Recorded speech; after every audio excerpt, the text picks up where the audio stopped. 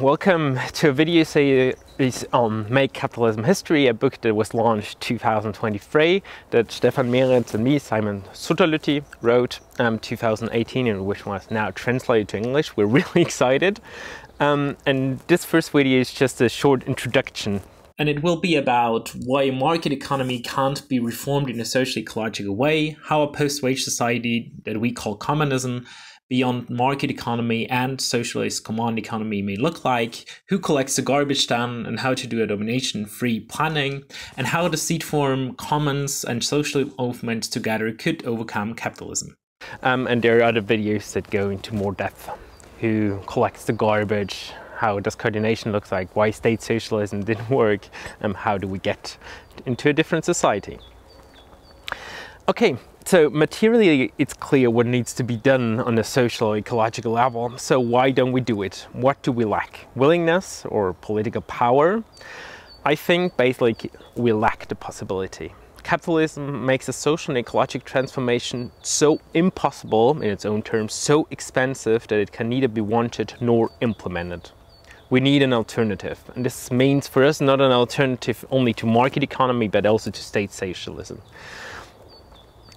Bini Adamczak wrote beautifully, "Under the conditions of crisis, there is no mere defense of status quo. That is why the world cannot be saved without a plan to change it. That is why utopia is needed." And if we think about utopias or alternatives to capitalism, usually three come to mind.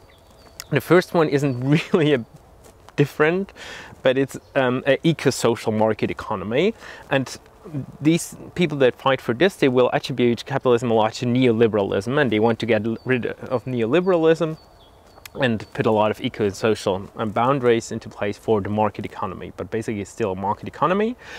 Some people will fight for the command economy 2.0, like if the state socialism that we've seen in the 20th century, but with more democratization and all this kind of stuff. And they're against the market. They want to get rid of the market and private property. So they're closer to our approach, but still different because there's not this needs-based distribution and still this compulsion to work. And the third approach will be this post-wage society, where it's against market, private property and the obligation to work. And there's this needs-based distribution of work and goods. That it's not according to your performance, money, power, whatever, but according to your needs, how you get things. So to think about the eco-social market economy, so now the limits to radical reformism. If you think about the market economy, usually there's a market which we can think of generalized exchange. You will have market and exchange in a lot of other societies, but in 18th, 19th century Europe, these markets this exchange becomes generalized and very important within the whole society, and this leads to competition. This competition creates efficiency that's based on a profit efficiency. It will become efficient in producing new goods or making things cheaper. But basically, it's also a competition that creates this logic of exclusion, exploiting nature, exploiting workers, and also producing things in a way that not the use value is in the center, but the exchange value, how you can sell it. And basically, this competition also leads to capital, this compulsion to valorize that, like big companies at Nestle, they don't go for more profit because they want to, but because they have to. If they don't have the highest profit, they have less money for new innovation, new products, new market, and that's why they will lose finally. People that are for radical reformism will say, no problem, we have the state around there. And the state was always very important to kind of shield the market from itself. But we would always argue that finally the state isn't like the superstructure, but capitalism is the superstructure. And the state is only part of it. The state has the autonomy because it gathers its money from taxes and not from selling stuff. But finally, it's dependent on flourishing economy and therefore dependent on flourishing profit and competition and all these things that we finally want to get rid of.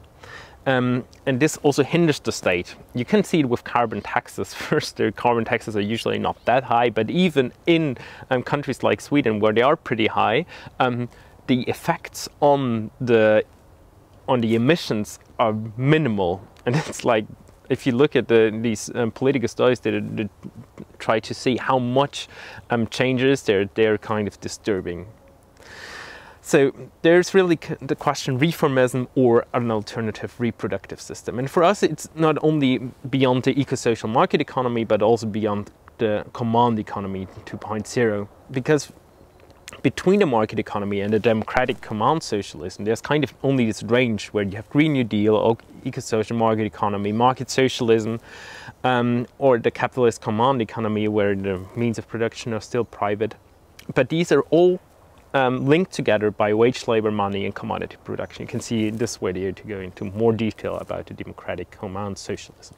So we talk about communism, a different society, a post-wage society, and it's just a concretization there. There are different models out there, and maybe ours will help to think about things. Utopia is always something that you have to get together from different viewpoints, from different privileges, global north, global south. And that's like only our part there. So communism for us, it's a society where there's the logic of inclusion in the center. So a society of exclusion is a society where I have good reasons to live at the expense of others. That's what I do every day, and everybody in capitalism does it because it just makes sense to compete for workplace or to buy cheaper products and therefore destroying living conditions. That just makes sense. And even fair trade and ecological, biological buying, you also know that it doesn't really work in the end because the logic of exclusion is also for these companies out there. So we need a society of inclusion where we have good reasons to include others. It's not about being a good person, but to make it suggested, to make it reasonable to include others. And that would be a society beyond altruism and egoism. And for these conditions of inclusion, we think of two. There's voluntariness, that people choose what they want to do and can't be forced to by credits or money or whatever, because this, of course, is no condition of inclusion if I can force people to work via money. And collective disposal, which means on the one hand of the means of production are collectivized, not only the workers that use these means, but also the people that they work with, they are dependent on.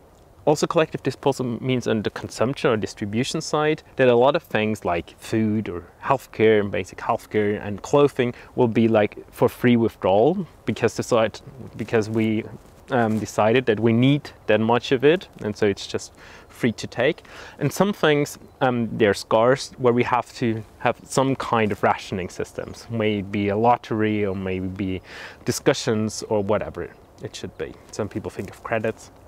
And of course, then there's the question out there, who collects the garbage? There are different ways to deal with it. We can automate, we can reorganize work that it's like in a way organized that it's more need-based and not that exploitation-based as in this society. Then we may divide it and rotate it. There's also sufficiency, that we don't have to go for everything.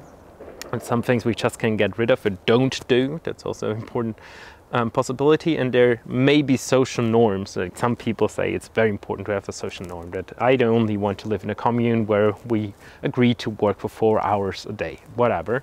We're critical about these social norms, but it's important to a lot of people. So the next question is, how do we coordinate such a society? And usually there's the decentral, more anarchist idea where you have all these communes producing for themselves a lot of stuff and then cooperating at certain things when they build energy infrastructure or complex products.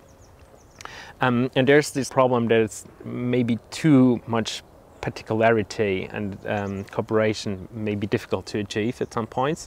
On the other hand, you have centrality, where you have like a state-like institution. A lot of these things are council-based that tell reproduction systems and infrastructure what to do. And there you might create new hierarchies. So we vote for a polycentral organization where many places decide independency. And there are social meta commons that help with planning and conflicts. There are material meta commons that kind of infrastructure that create like the infrastructure for water, energy and all this kind of stuff, and the concrete commons that do the reproduction part. The decisions are in a polycentral network made in many places. The inclusion is via use value orientation, because of course if I'm a worker in these commons, I only produce because I want to create use values, because I'm not paid for it. I only do what I think makes sense. And they are dependent on others. So if we cooperate with somebody who uses an ecologically damaging production method, then we'll say, why are you doing this? How can we help you to change it? And if they don't change it, maybe we'll look for other partners. Exclusive behavior will be damaging for the cooperation. There will also be commons clusters with collective planning and aggregation, as long as it's inclusive. For example, if we build solar plants. But to go in more detail, this video about coordination. So, transvolution, it's our term where we combine like transformation, revolution. You can still call it transformation or revolution however you want it. We just want to like kind of get a new term for it because it's so difficult. And there are three different things how to think about transformation usually. There's reform. It's the politics of the small step, climbing a mountain. It's a lot about continuity within the institution. The state there is the tool, and it still usually stays within the market economic structure. There's this concept of revolution, the politics of the great leap, with a sudden break. And there's like the state socialist revolution, where it's about taking the state power, taking over the state power, and then with a post-revolutionary planning state rebuilding society. And more the anarchist revolution, where there's the destruction of the state is important. And the revolutionary self-organization is pretty important. And this is also linked to the third idea, the anarchist revolution, to the construction, where it's a lot of the politics of the practice, where we are building alternatives, and we want to strengthen this third part in particular. We use a theory for this that we call seed form theory. I explain it why it the transformation from feudalism to capitalism. So first you will have exchange and markets in a lot of societies, also in the feudal society, but it's only part of the society, only at certain places where this exchange really works. There's a lot of subsistence based too. And these markets, they're functional to the feudalism and to the feudal elite especially, but incompatible, because then you will have all these struggles between the merchant class and the nobility. And within the early modern time, 1500 to 1800, the seed form of exchange and markets will grow bigger, like just in quantity, and also change their quality. Like the competition will become very important there. First, the competition was hindered by privileges, monopolies, and all that kind of stuff. So in the 18th and 19th century, the seed form theory becomes the dominant form of reproduction. There's this change of domination, and the markets dominate the societal coordination, and then you have the restructuring of the whole society with industrialization, proletarization, commodification, and everything.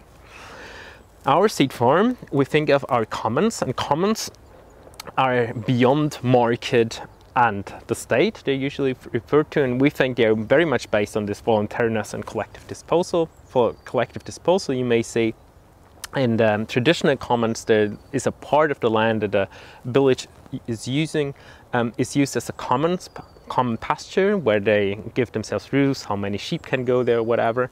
But you also see commons in hunter-gatherer societies, where voluntariness is very important in collective disposals, and in some of them, in the egalitarian ones, more or less all the things that are produced are commons and are used as commons, means of production and the things to consume. And it's a lot of a need-based distribution mechanism and not a performance or power-based. So with Wikipedia, voluntariness is very important to create all these articles and all this knowledge, and then it's collectively disposed of. The knowledge is like free to everybody, because knowledge can be basically free.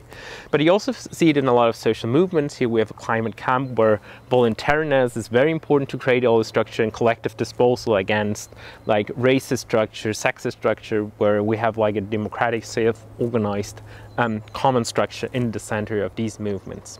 The change of domination, where this seed forms become societally dominant, you can think of it as becoming functional to capitalism, and some of these commons are, but a lot of them are not. There may be state support with commons public partnerships. There may be a slow expansion. In commons you have this idea a lot of a slow expansion. And the fourth scenario would be a commons movement, social movements that like push commons forward, and these commons are also helping social movements to become bigger. And that's like the scenario that we think may make a lot of sense. So thanks for listening, and enjoy all the other videos and the book. See you.